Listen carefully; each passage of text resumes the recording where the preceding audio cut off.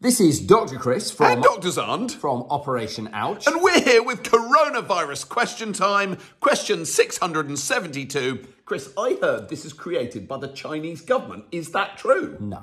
Was it created by the American government? No. What about the British government? No, it definitely wasn't. I also heard it was created by a mad scientist, a virologist who... Wait a minute. Chris is looking nervous. You're a virologist. Did you create the coronavirus, Chris? No, Xand. I am a virologist and I work in a virus lab, but I did not create this virus, and in fact, no scientist created this virus. We know that this virus was transmitted to human beings from bats. Bats.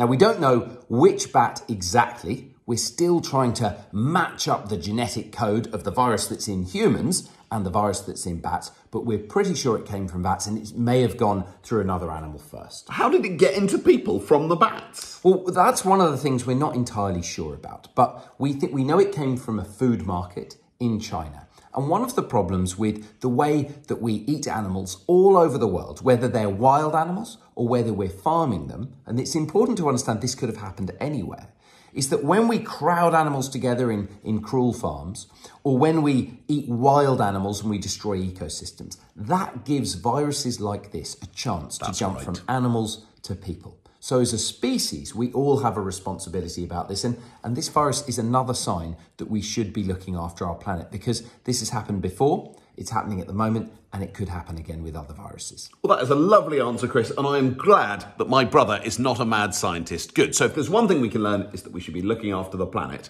Bye!